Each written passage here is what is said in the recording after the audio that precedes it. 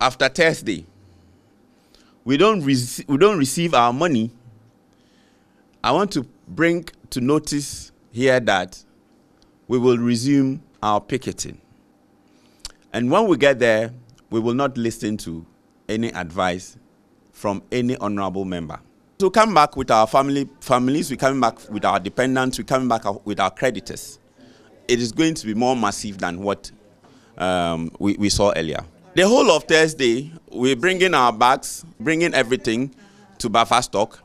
Failure to pay our money, we will sleep. Not failure to pay, but failure to pay in full. We will sleep till we get full settlement of our money.